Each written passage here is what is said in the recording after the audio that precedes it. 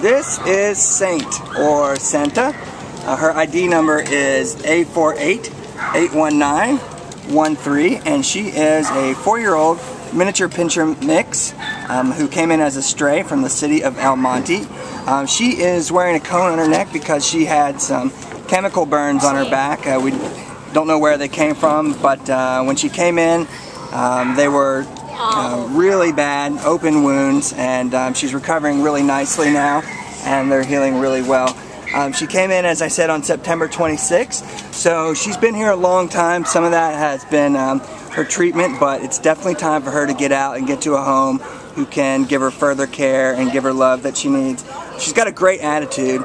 For a dog who has had such an injury on her back, to have this outgoing, energetic attitude is just a testament to the kind of dog that she is. She likes other dogs. She's great in canine company. She's given kisses.